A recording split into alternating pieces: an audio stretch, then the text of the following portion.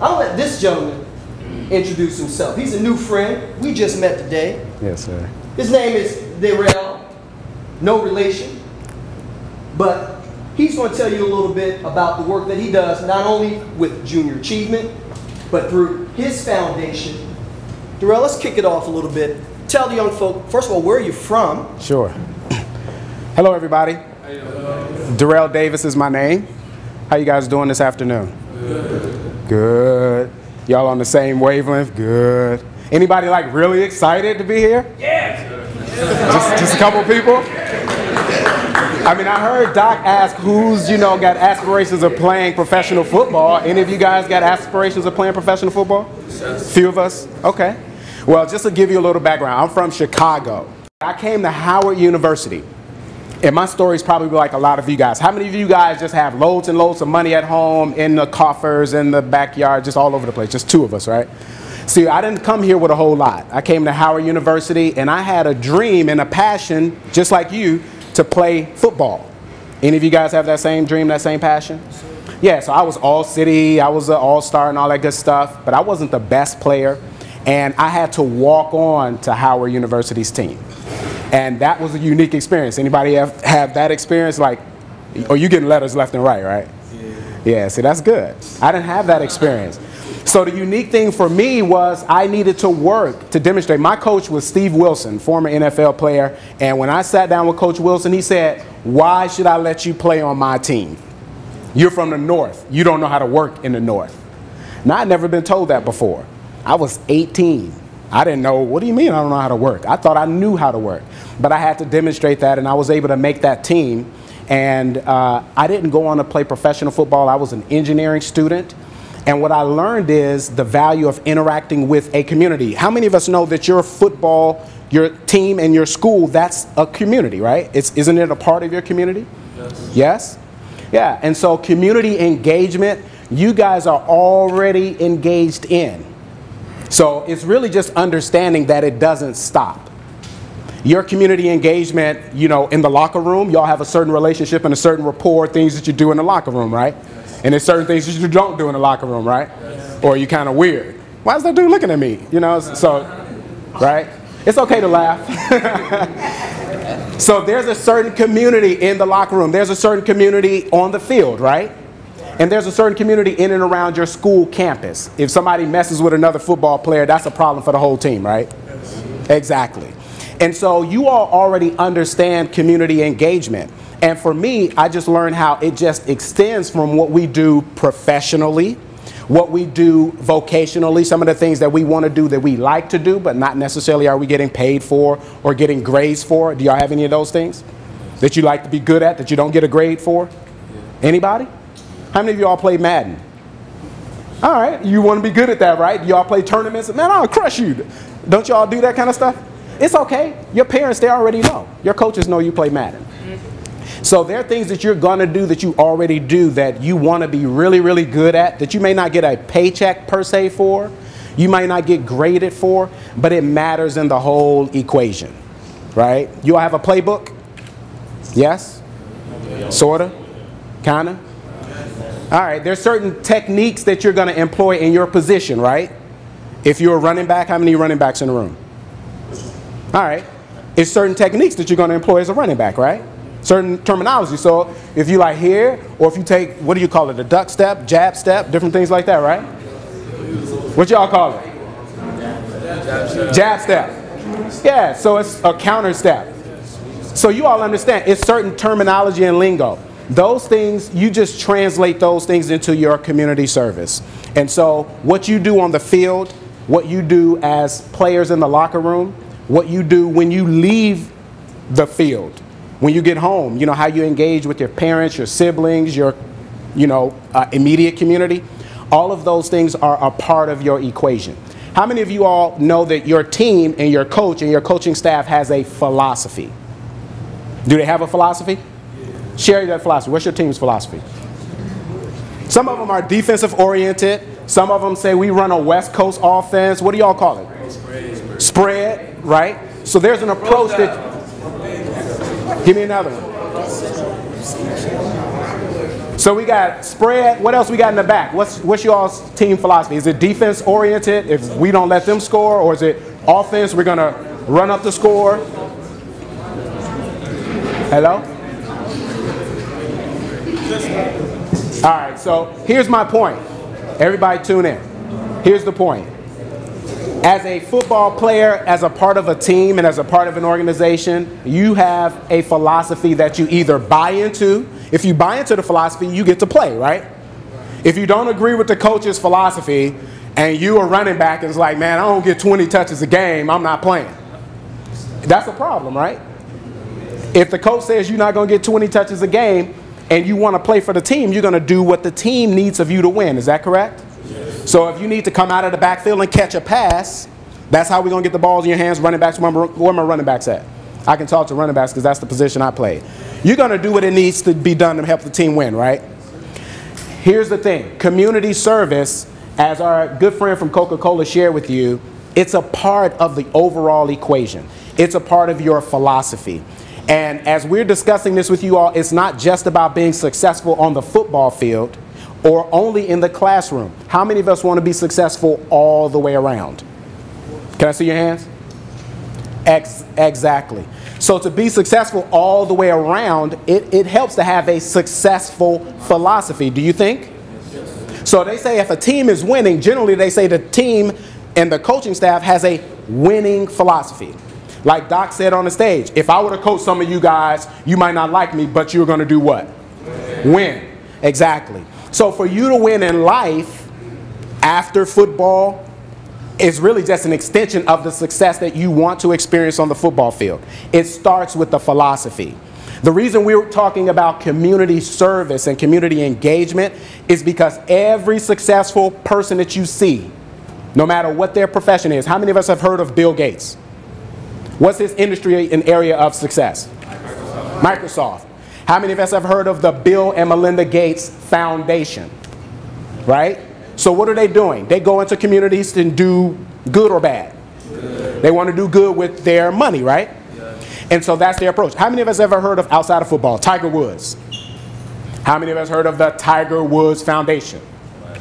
You have, right? And so these are outlets that they use to engage in a community to help support. I'm giving you those references because as successful individuals, our philosophy is based upon a simple thing. We win when we serve. How many of you have ever heard of this statement, the greatest among you will be the servants? Anybody ever heard that? No? Have you ever heard this thing called the Bible? You never heard that? You know, okay, so here's this little story and just a little backdrop. My dad is a pastor, a preacher in Chicago, so I got that little backdrop. And so there were some guys who was hanging out with this guy they called Jesus. You ever heard of him? Yeah. So these guys that was hanging around him, was a few guys that hung around him. How many guys was hanging around him? 12 guys, right. So these 12 guys, that's like his team. So they were hanging out, and a couple of guys were saying, you know what, man, we just need to know who's going to be the greatest. So who, when you get to the kingdom, when you set this thing up that you're talking about, he was talking about the kingdom of earth, kingdom of heaven. You heard those stories? Yeah. So they were like, all right. So once the kingdom gets set up, who's going to get to sit on your right hand? Who's going to get to sit on your left hand? Y'all heard that story a little bit? And so these two guys was arguing, and he said, Jesus, he was the teacher, he said, look, the greatest among you is going to be the servant. Y'all didn't hear that? That was the punchline to the story, right? Now, what does that mean? The most successful people in our community are the people who serve the community. So as athletes, how many of you know that there's somebody about this tall that's looking up to you? That could be your little brother, your nephew, your cousin. How's that? Some people in the community, they're not even a family member. But when you come home and you have on your game jersey and you just won, you coming through the community, are they looking at you like, yeah, you all won. I'm going to be just like you, right?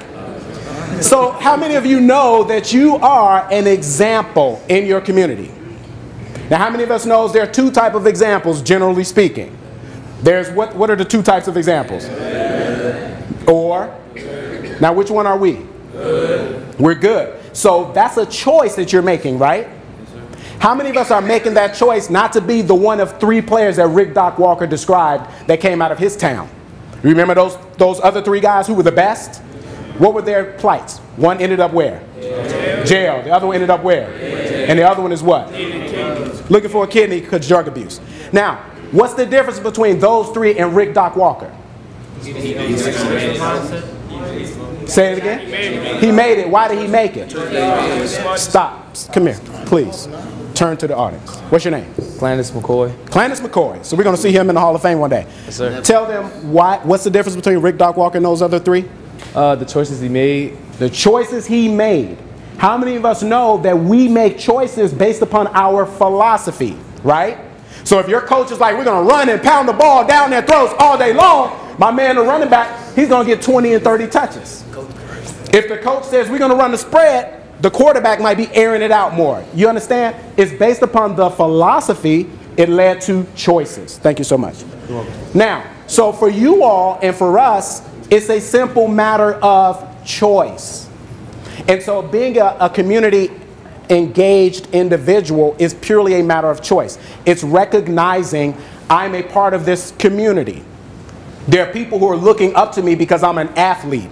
And in our society, we do what to athletes? Do we elevate them or do we put them down here? Elevate. We elevate them. So you automatically have stepped into a role where you're very visible. So you're already an example in your community. Now it just becomes what choice are you going to make? What type of an example are you going to be? And that just becomes a part of your resume, your dossier. That becomes a part of your story. How many of us have a story? All of us have a story. How many of us want people to know our story? How many of us want the journalists to write about our story? So you choose your philosophy, and to be a community leader is a good part of your story. Because now you're making choices that says, I can't be a bad example because these little people are watching. Older people are watching. How many of us know that for some of the people who didn't make it, you're their hope. They're living vicariously through you. You've ever heard that statement? How many of us have uncles or aunts or mothers, grandmothers that want us to be successful because they didn't have the same opportunity? That should be everybody, right? So we are here to encourage you all on your journey. You're already successful, okay? You are already successful because you made a choice to put on this jersey, to accept a philosophy, to take a band of brothers who you didn't know before you came to that high school, many of you, who you're not bound by blood, but you said, hey, to help my team win, because I know all of you all are team focused, right? Everybody's team focused. Who's the individuals? Good, no hands. We're all team focused. So I want you to understand this. You are already successful. Now you just want to continue to make successful choices, and you carry that into your engagement in your community. And that's why we're here. Because understand this. I'm going to leave you with this principle. All of us have had a dad, right? DAD. Here's an acronym. Community service is important because we get paid in society for a few things.